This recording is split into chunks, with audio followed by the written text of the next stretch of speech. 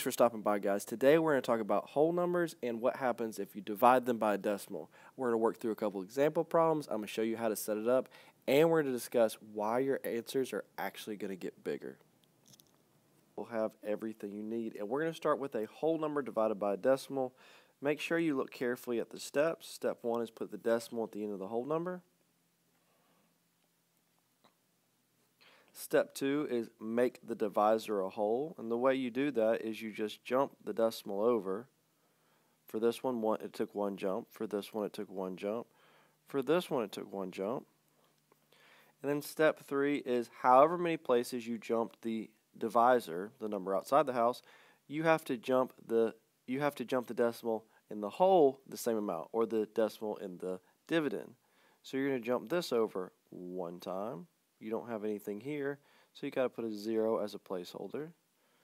Same thing, nothing there. You got to put a 0 as a placeholder. Nothing there. You're going to have to put a 0 as a placeholder, and now you just divide. You can always add as many zeros as you need within your dividend until you get rid of the problem or it ends. So let's look at the first one. So we now have not 0.7, but we have 7 wholes going into 56. So how many times can it go? Well, 7 times 0 gets me close to 5 because 0 times 7 is 7. I don't really have to put that if I don't want to, but I will. Bring down my 6. Okay, now how many times can 7 go into 56 without going over? It can go in there 8 times. 8 times 7 is 56. Subtract. Remember, if you have a 0 up here or you have a number up here, you have to bring it down. And how many times can 7 go into 0? Well, 0 times. You subtract, you get nothing, you're done.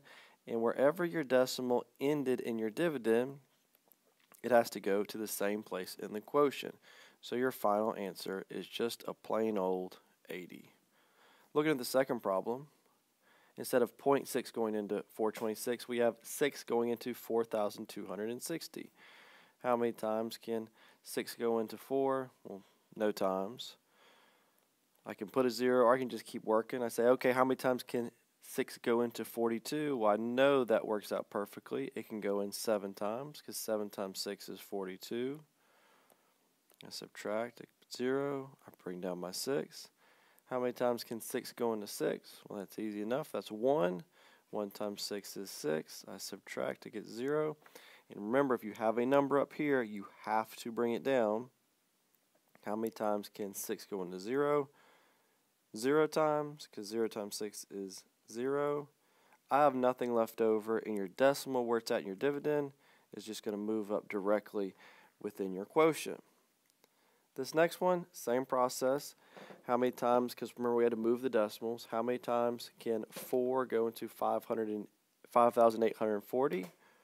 Well, 4 can go into 5 one time because 1 times 4 is 4. Subtract, bring down the 8. How many times can 4 go into 18? Well, it can go in there, how many times? 4 times? Yes, because 4 times 4 is 16. Subtract, bring down the 4. How many times can 4 go into 24? That works out good. That's 6. 6 times 4 is 24. Subtract. Remember, if you have a 0 up here, you got to bring it down. How many times can 4 go into 0?